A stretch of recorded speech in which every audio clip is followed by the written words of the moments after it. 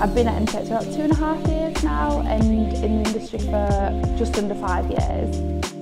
I got into quantity surveying from my work experience. I knew that I wanted to go into construction, but I wasn't too sure what part of construction, so I did some work experience at a construction firm and spent a couple of days in each department and really kind of fell in love with quantity surveying, and it really sparked my interest. So from there I went and got my HNC and got my job at MTX, and I'm now currently doing a part-time degree whilst working at MTX. My advice for any women thinking about getting into the construction industry is not to be afraid, be yourself, and as long as you do a good job then you'll always be respected.